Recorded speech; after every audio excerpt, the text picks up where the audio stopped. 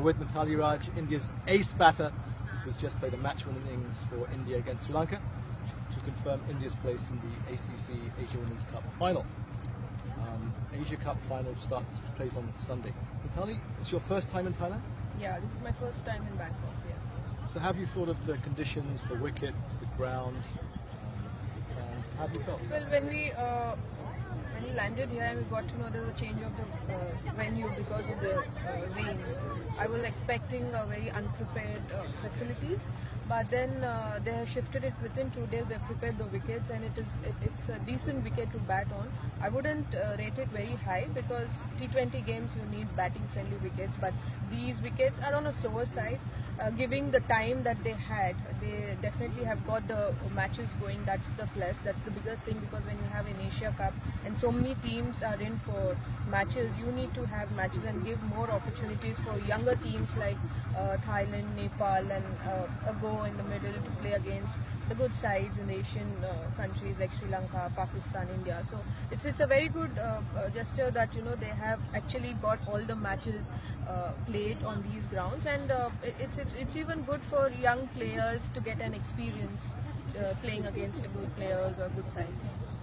Now, you've yourself in your first innings of the tournament against Bangladesh, you had a slowish start, I think, due to the wicket, just placing the ball for ones and twos, not risking any big shots. Today you opened out a bit, and you were going for more dynamic strokes. Is that because the wicket played a bit better? Yeah, there are like every game we are having a different wicket to play on. So the first game the wicket was very soft, so it was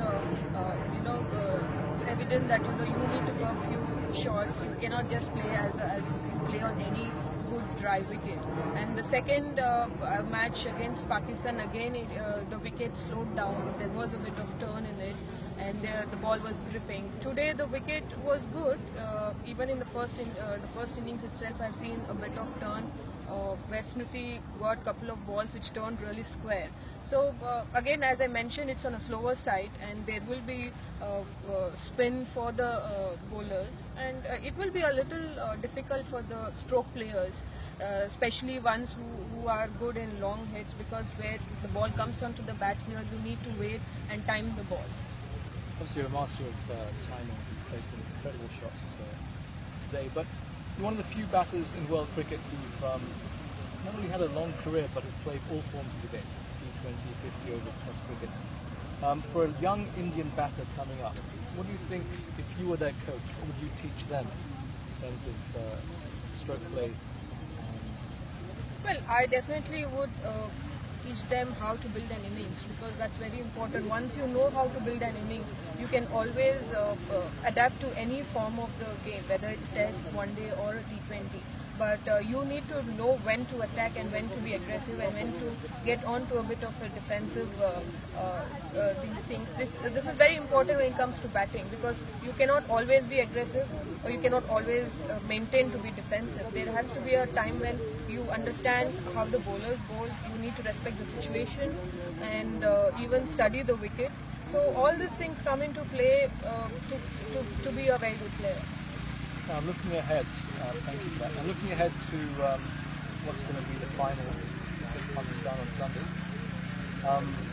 Any special, India won the Asian Cup in different forms, 50 overs, the last one was 20 overs in China. Do you think going for 6 has been the goal from the very start coming here? Well, yes, definitely, because we being the very dominant team in the Asian regions, it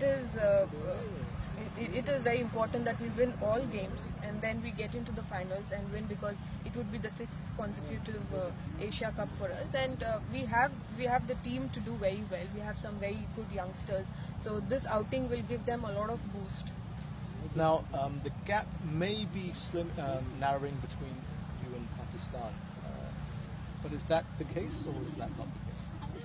Well, I would say that there is progression in terms of other teams like Pakistan, even Sri Lanka for that matter.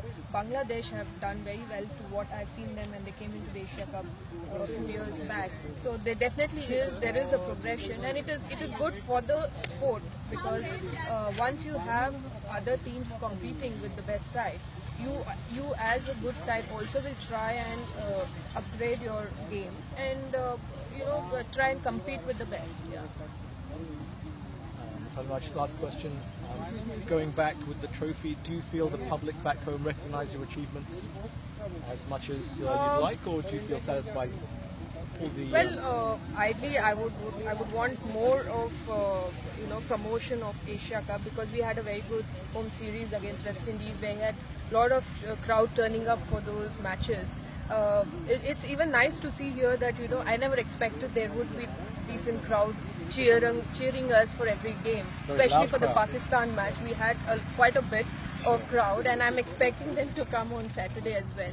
So yeah, it is very important that you promote the sport even in your own country. That doesn't usually happen, because when we tour abroad, we only bank on the social media, the Insta and certain posts which the girls themselves post. But it's very important that these matches, if they're televised, I heard that the finals will be televised. So it's a good thing, because the more people see us on television and see and follow women's cricket, the more people will follow it around the world. Cricket's ambassador, India's ambassador, Mithali Raj, received the Player of the Match trophy today from the ambassador of India to Thailand. Thank you very much. Thank you. Thank you.